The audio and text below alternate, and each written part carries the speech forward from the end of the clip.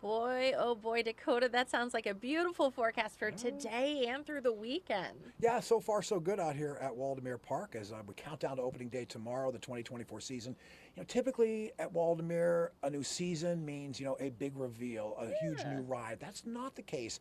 We found out yesterday talking to Steve Gorman here this year. Yeah, there's a lot that's staying the same, and actually, that's good news. Here's what he had to say.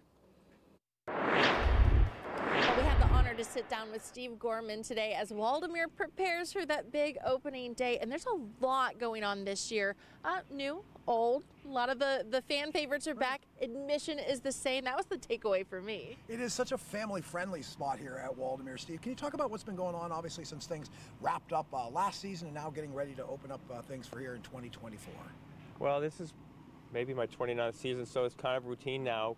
So even though it's always stressful to try to get things ready, it's routine, so you just kind of live with the stress. But we've done a lot of infrastructure things that won't be noticeable to the casual person, but things will be a little bit smoother and more efficient in our operations, and we'll have better training for our staff. And I think that we'll have I'm looking forward to a really good summer. So I bet the excitement just continues to build for you and your staff members as you get ready to welcome the public back in. Oh, I always think of it like you're having a party at your house and you're getting closer and you're trying to get ready. Clean, and get things ready, make sure they're working right. And then you open the doors and you hope that people will be safe and have fun when they're here.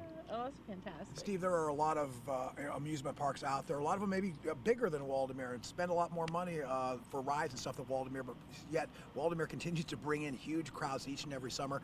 What is the draw for a park of this size and just what it brings to the community? We've thought about a lot this winter about who we are. With Paul's passing, we want to look forward. What are we going to do in the future? And I think for me, I've realized that Waldameer is like the community's amusement park. That's how I look at it. We're just the caretakers, and we want to make sure that it's affordable for people to come to, and there's things for people to do of all ages to attract them and have fun, and that's the draw. That's what we know. That's our niche. I think we need to keep that up. I've always thought it was really neat that you kind of think, well, we have this great asset. What good is it if people can't come and enjoy it?